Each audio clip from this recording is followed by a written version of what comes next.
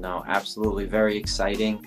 And Pre-Chiro is a reintroduction to chiropractic for the general public. It's a rebrand, so to speak. And I believe that the young people that are in the education system have so much juice and so much energy and so many connections to these people that you talk about. They're the nephews of your Patrick Bet David. And if they were getting chiropractic care in their health center after maybe out partying the night before, got their head put on straight, had a clear functioning nervous system, were able to go back to school the next Monday and feel like, oh my gosh, chiropractic is really helping me get through college efficiently and effectively, and I'm performing better because of it, then they'd go out into the world and have a consciousness that chiropractic is helpful for more than just what it's currently branded as. And I think that the summer camp you're describing, I don't know if I'm sure you're familiar with Yannick Silver and his Evolved Enterprise movement. I believe they call it the Maverick. Anyway,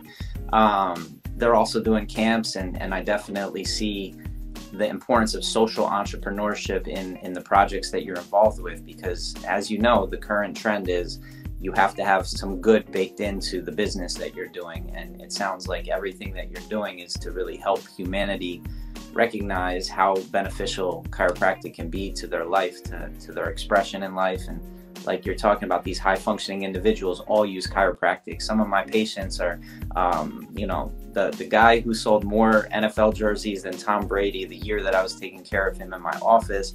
I was trying to tell him, hey, can we just do like a promo video?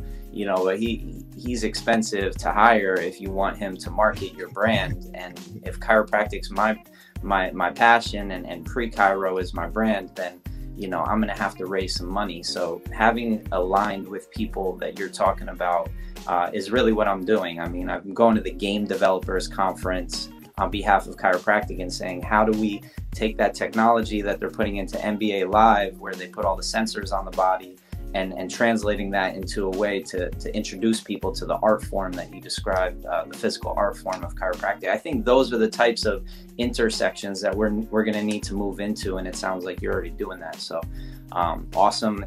Sounds like you're doing it too, though. Most definitely. Don't sell yourself short. That sounds amazing. Yes. And I mean, I'm trying to align with people such as yourself, because I think that we all share a common vision for chiropractic, just being positioned in a different place than it's currently positioned in the general public's eye.